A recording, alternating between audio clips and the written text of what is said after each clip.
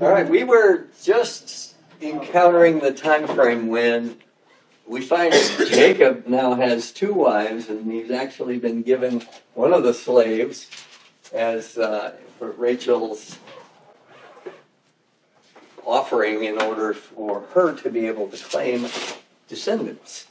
And so I want to just look back for a minute at the names that were chosen, because it's very revealing. The scripture sort of says what it says. It says in verse 31 of chapter 29, the Lord saw Leah was unloved, and he opened her womb, but Rachel was unable to have children. Leah conceived and gave birth to a son and named him Reuben, because the Lord had seen my affliction. Surely now my husband will love him. Well, the name Reuben actually literally means in Hebrew, behold, a son.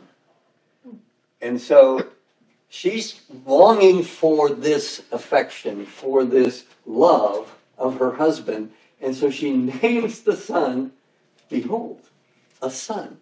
And so it's like such a, indication of this is what I'm giving you, this is what and this, and so that, I think is absolutely wonderful. And then she conceived and gave birth to a son named Reuben, because the Lord has seen my affliction, surely, okay. She conceived again and gave birth to a son and said, because the Lord has heard that I am unloved, and he has therefore given me a son also. And so she called him Simeon, and Simeon literally means to hear. So she's been petitioning God that these sons are going to turn the affections toward her that she's been longing for from the very start. Now, obviously, she was complicit in the deceit of being a substitute for the proper person. So she and Laban had colluded together, and it couldn't have happened without her being in agreement with that. But she probably loved Jacob the whole time anyway. She probably looked at him longingly and was thinking that perhaps this would. So we'll get on to the third one. And she conceived again and gave birth to the son. Now this time my husband will become attached to me, because I have borne him 3 sons. Therefore she named him Levi. And Levi literally means to join or unite. And so again, with every time the name is called, she's basically reinforcing the petition, love me. Please love me. Be united with me. Even in the naming of her children. She's just, really, she conceived again and gave birth to a son. And this time I will praise the Lord. Therefore she named him Judah, which means praise, or the praised one. So now she has 4 offspring there. As we look at what happened next, when Rachel gave her slave for Jacob, in verse 4 of chapter 30, so she gave her slave Bilhah as a wife, and Jacob had relationship with her. Bilhah conceived and bore Jacob a son. And Rachel says, God has vindicated me and indeed heard my voice and given me a son. So even though it's the slave woman's offspring, she's claiming it has a son. Who names the child? We don't have Jacob naming any of the children until the last, where he oversees what Rachel had declared initially. But so now we have the slave woman who gave birth to the child. She's not going to name the child. Rachel's going to name the child. So, and Dan literally means God is my judge. And that's the name. God has vindicated me. I guess she thought of herself as incomplete, insufficient, unable to produce, and God has judged and found in the produce of this womb, which is not her own, but there is a male offspring that she's now claiming, that God has judged and vindicated her. And then the last one was, and Rachel's slave Bilhah conceived again and bore Jacob a second son. So Rachel said, with mighty wrestling I have wrestled with my sister, and I have indeed prevailed. And she named him Naphtali. And so and literally that means wrestling or struggling. The name means that. And so you have these women that are, in the names of their children, expressing themselves. And then each time the name is declared, it's like, okay, Leah's has her things, basically she's seeking after the love and affection. And I think it's great the way they have named their children, and it's such an expression of what it was they were looking for and wanting out of this situation. But it also can create problems within those brothers, as it were. How are we going to get along? And we see later with Joseph, these guys are not exactly thrilled with him. So when Leah stopped having children, this is where we left off last week. When Leah saw that she had stopped having children, she took her slave, Zilpah, and gave her to Jacob as a wife. And Leah's slave Zilpah bore Jacob a son. Then Leah said, how fortunate. So she named him Gad, which literally means good fortune. So now there's 4 offspring, male offspring that she's claiming, and there's a 5th. And again, the slave woman's not naming the child. Leah's naming the child. Jacob's not naming any of the children. Leah is at this point again. Leah's slave Zilpah bore Jacob a second son, and Leah said, happy am I, for the woman will call me happy. So she named him Asher. So, which literally means happy, or happy one. So you've got her having produced 4 offspring on her own, and then her slave is doing this. But it's almost like each additional now is, once again, an affront against Rachel, where this competition is going on, and Jacob is being shuttled from tent to tent. I don't think he's that upset about it. We don't know that he's complaining at this point. But anyway, that's where it is. So we've got all this dynamic going on within this household. And again, don't know, my sense is that they were in fairly quick succession, the births, because we've got within the first 7 years that Jacob was indentured, essentially he didn't have an opportunity for children. The next 7 years he did, and then he worked 6 more years, but at the end of those 6 years he had 11 offspring between the 2 wives, well, between the 4 wives, the 2 slave wives and his 2 actual wives. So all 11 children were born in that 13-year period between the 7-year and that. And so we've got that playing out. So in verse 14 of chapter 30, now in the days of the wheat harvest, Reuben went and found mandrake fruits in a field and brought them to his mother Leah. Then Rachel said to Leah, please give me some of your son's mandrakes. But she said to her, okay, anybody know what the history behind the mandrake is, or the indication of why this would be significant? Okay, mandrakes were believed to have certain properties, as far as medicinal properties, but also fertility properties. And so the people of the era valued them for anesthetic and sedative purposes, laxative purposes, and then fertility enhancing capability. So you have these 2 women, Rachel, who's never been able to conceive. She's on scene when Reuben, probably not that old, comes walking in from a field where wheat's being harvested. But these things are growing wild at that point, and that would be the time frame when they come to maturity. So within that plant, that mandrake plant, apparently there's this small apple-like fruit that is a product of that, and that's what he's bringing, is a collection of fruit. Don't know how many. And Rachel doesn't ask for all of them. She just asks for some. Please give me some. And so there's a lot of ideas that, okay, perhaps, and now you get the significant response from Leah here, because if in fact they're both thinking that there's a possibility of fertility being enhanced, Leah's dried up, Rachel's never had children, and there's the possibility of some fertility provision here. And so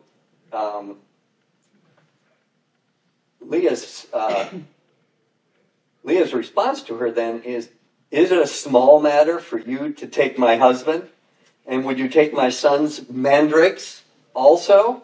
And so Rachel said, therefore he may sleep with you tonight in return for your son's mandrakes. So she wants these mandrakes. Obviously, Jacob has made it his habit of sleeping with Rachel. That's where he's normally going to be. And how this plays out is just... in the beginning, Rachel was the primary. Yeah, she's the loved one. And so when Jacob came in from the field that evening, Leah went out to meet him. You must have relations with me, for I have indeed hired you with my son's mandrakes. Okay. It's like, just the idea that this man never names any of his children, and then he's, in the manner in which he responds to these women, is like, okay. Yep. So he slept with her that night. God listened to Leah, and she conceived and bore Jacob a fifth son. Then Leah said, God has given me my reward because I gave my slave to my husband. So she named him Issachar, which is literally to hire. I hired my husband, and here's the product of hiring my husband, this child. So, and Leah conceived again and bore a sixth son. So don't know if he's transferred his place of sleeping, but it's probably at least 9 months and a year down the road where he again is having relations with Leah. Don't know what all the dynamics are within the household at this point. But again, he's obviously sleeping with Leah. Leah conceived again and brought a sixth son, and Leah said, God has endowed me with a good gift. Finally, my husband will acknowledge me as his wife because I have borne him 6 sons. So she named him Zebulon. Afterwards, she gave birth to a daughter and named her Dinah. Zebulon then is exalted or dwelling of honor. So you've got this one, she's confident. This surely will win the affections of my husband. I will be that first wife instead of being always the one that's in the background. And so she's chosen to name him then the exalted or the dwelling of honor. Dinah is the only daughter we have named, and it's entirely possible that there were other daughters that were a product of these various marriages, but the only one that we hear is Dinah, and we're going to hear her name later again, and that may be why we have her identified at this point, but her name would be God will judge or vindication. So that her daughter, that she's now had given birth to 6 boys, when the daughter's there, she's naming the daughter God will judge or vindication. What was Rachel's thing about the thing is, I've been vindicated. And so she names her daughter Dinah. And the family dynamics here are just like, glad I wasn't there. So anyway, that's how that, then in verse 22, then God remembered Rachel. And God listened to her and opened her womb. So she conceived and gave birth to a son and said, God has taken away my disgrace. And she named him Joseph, saying, may the Lord give me another son. Joseph literally means God will add. And so she's now produced one offspring, one son, and she names this one God will add. And it's as though she's saying, we're not done. God, we're not done. Jacob, we're not done. And so I think the naming is just neat. So in verse 25, now it came about when Rachel had given birth to Joseph that Jacob said to Laban, send me away so that I may go to my own place in my own country. Give me my wives and my children for whom I have served you. Let me go, for you yourself know my service which I have rendered you. But Laban said to him, if it pleases you at all, stay with me. I have determined by divination that the Lord has blessed me on your account. Divination. Now, the law has not been established. There's no clear thing, but there's entirely possible. What was it that he was, when Jacob took off and something was taken from his home, what was it that he was outraged about? His household gods. So he obviously has made references, and he will make more references to Yahweh, to God. But he also has other gods and other inclinations with regard to things. So I think it was obvious just by looking at the produce of what Jacob had done since he'd been there. But he's actually sought out some other source of confirmation that the reason that you're so blessed is Joseph, or Jacob rather. Jacob, being there. Well, if you count the grandkids' blessings, there you go.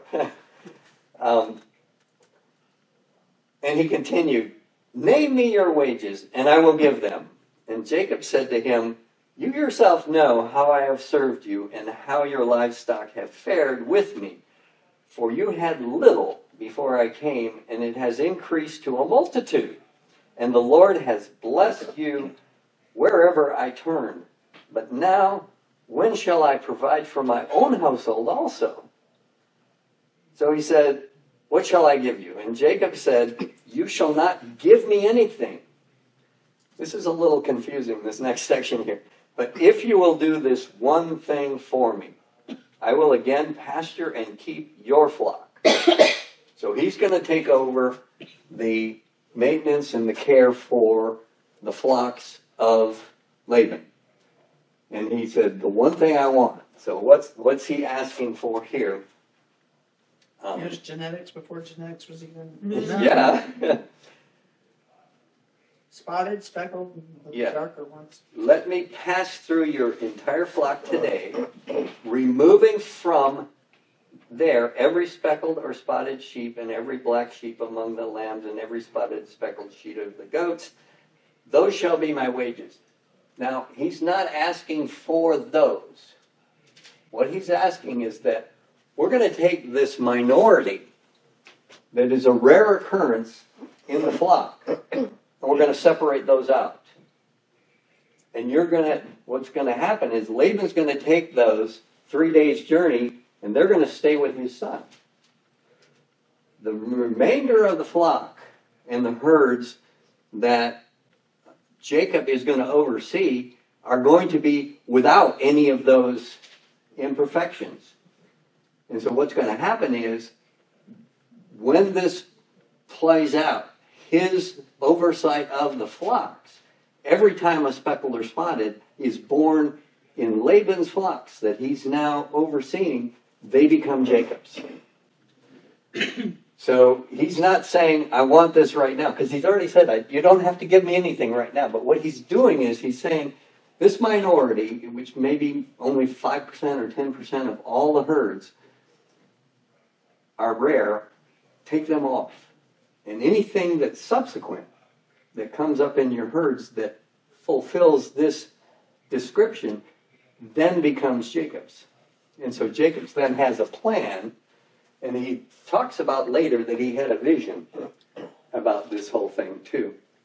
But anyway, so when Laban's thinking he's going to get rid of all these, we're going to root out all these spotted ones, and we've just called the herd. Yep. And he's not going to get anything now. Yeah, that's the thing. This proposal looks so attractive to Jacob because Laban. it looks so attractive to Laban because he knows that that's the rare occurrence. For out of 50 sheep, you might have one that's spotted or speckled or whatever the percentage was. But he knows that that's the rare occurrence in those animals, and so that now he's taken out however many, but he's put them 3 days' journey away with his son, so that now not only are they not there, they're not going to be able to interbreed with Laban's flocks. Yeah. And so even though it's a rare genetic circumstance, he's fairly confident that, okay, that's the exception. And so you're right about the genetics thing. It was, but that's why it would be so attractive to Laban, because look, if all the spotted and speckled ones are over there, my flocks are going to remain pure. They're not going to have that genetic propensity. And even though they didn't know about genetics, they knew about... Jacob knew, though. Jacob knew. He knew how to get the speckles and stripes and such. So that's how that thing plays out. Let me pass through your entire flock today, removing every speckle, da-da-da-da-da-da. So my honesty will answer for me later when you come concerning my wages.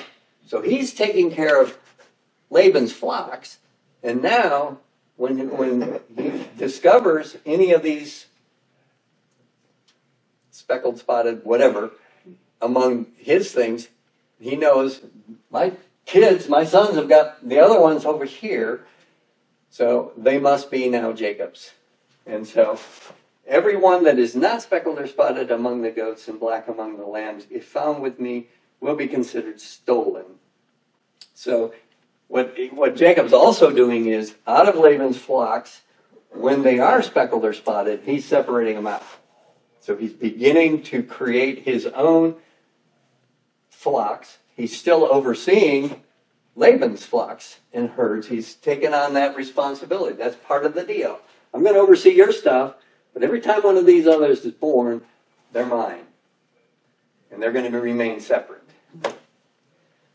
So Laban said, good, let it be according to your word. So he removed on that day the striped and spotted goats and every one with a white on it, and all the black ones among the sheep, and put them in the care of his son. And he put a distance of 3-day journey between himself and Jacob fed the rest of Laban's flocks.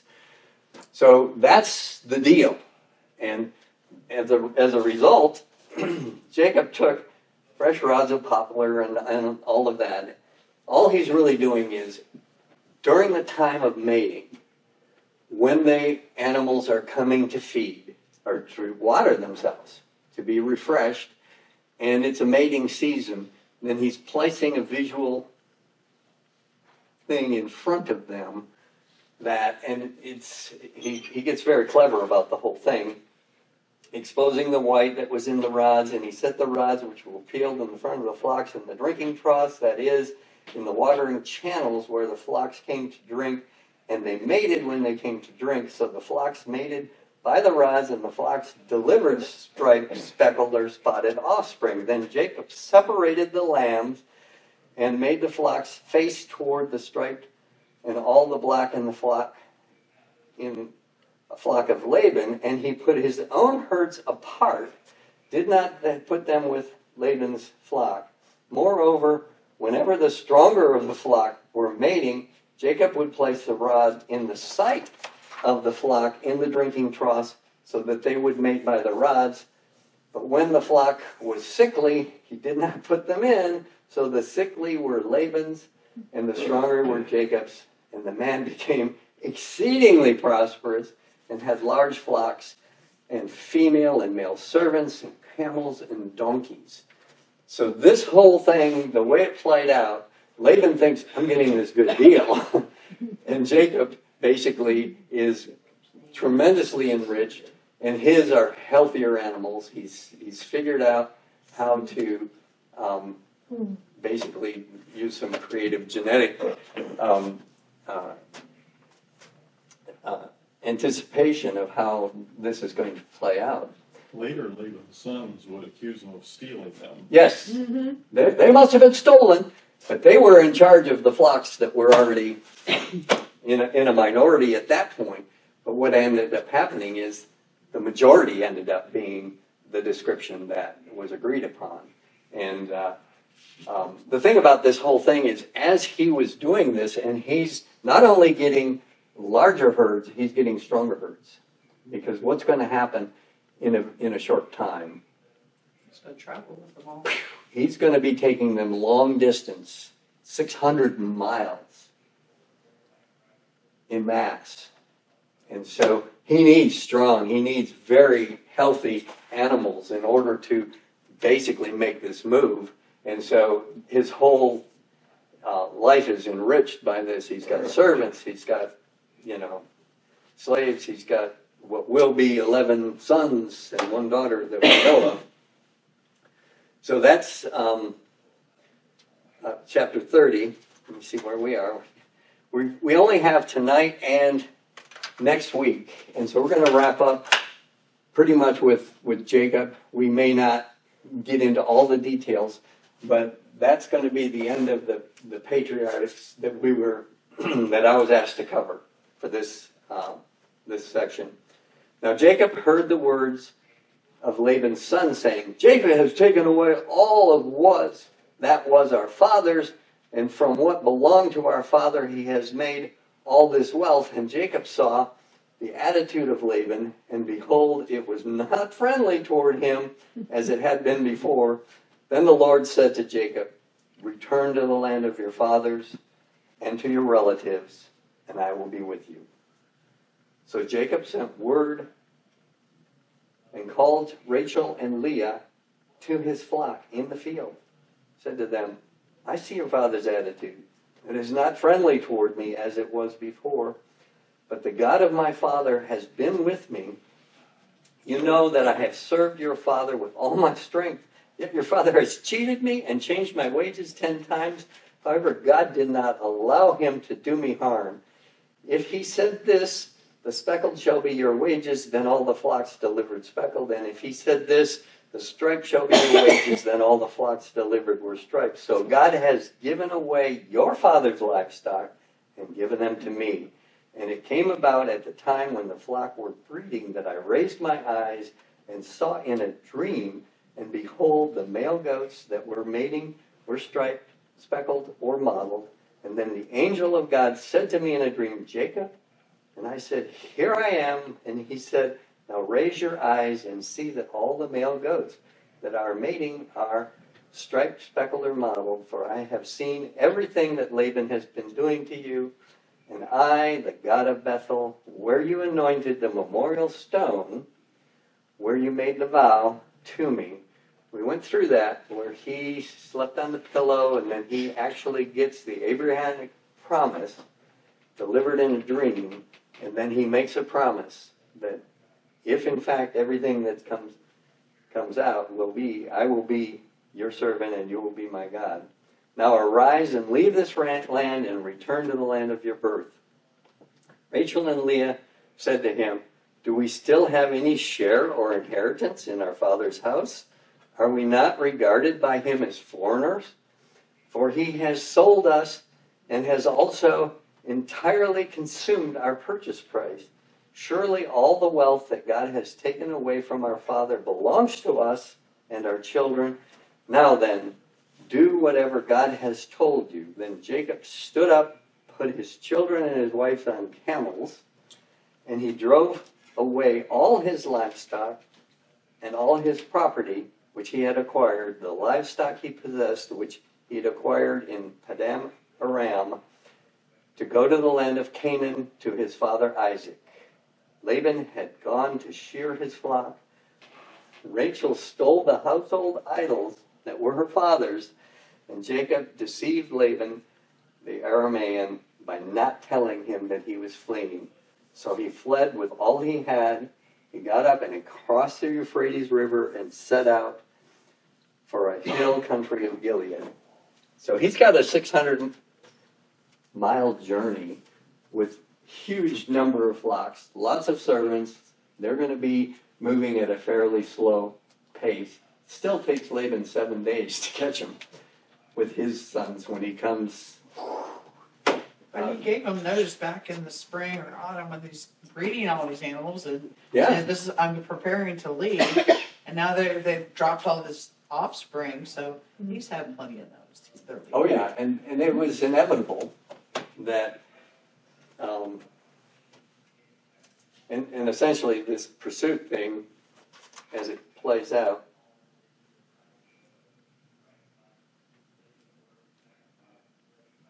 But you can see how it still seemed to Laban that he was being sneaky and was trying to escape and get away with something. well, and he's not complaining about the flocks. He's saying, "You've stolen my daughters and my grandchildren. They're mine. They're my daughters. They're my grandchildren." And so but he gets a warning from God. Laban does before he encounters Jacob. So we'll get there. When Laban was informed on the third day that Jacob had fled, he took his kinsmen with him and pursued him a distance 7 days' journey, overtook him on the hill country of Gilead. However, God came to Laban, the Aramean, in a dream of the night and said to him, "Be careful. Do not speak to Jacob either good or bad." Don't make a judgment one way or another on this. And Laban caught up with Jacob. Now Jacob had pitched his tent in the hill country. Laban with his kinsmen camped in the hill country of Gilead. They may be on different hills. And Laban said to Jacob, "What have you done by deceiving me and carrying away my daughters like captives of the sword? Why did you flee secretly and deceive me, and did not tell me so that I might have sent you away with joy and with songs, with tambourines and with lyres, and did not allow me to kiss my grandchildren and my daughters? Now you have done foolishly. It is in my power to do you harm. But the God of your father spoke to me last night, saying, 'Be careful not to speak either good or bad to Jacob. Now you have indeed gone away because you have longed greatly for your father's house. But why did you steal my gods?'" So he's expressed his anger and upset over the fact that